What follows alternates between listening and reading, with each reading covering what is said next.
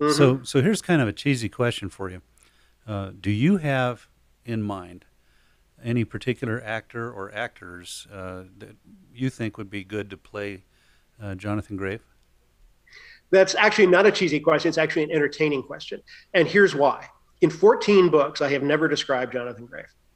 We know he has blue eyes, and we know he has a smile that he can weaponize, to get things done. That's all we know about Jonathan.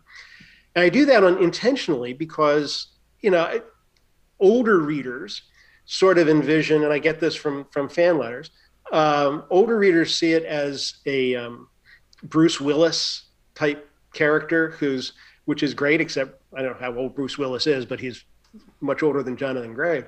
And the young readers see a Chris Pine or one of these heartthrobby guys in the role.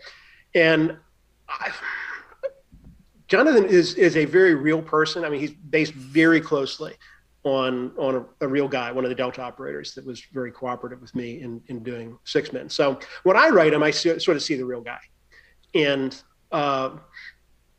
but I don't want to get in the way of what readers see. So let them. I certainly don't want to discourage any producer from buying the rights, which by the way are still available in case you're a movie producer and you Well, we'll want to make buy sure them. that that gets reemphasized.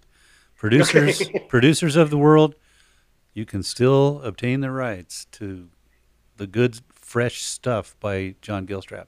In fact, in Uh, post-op, if post-op, in post-production, if you just run a crawl, it's operator standing by.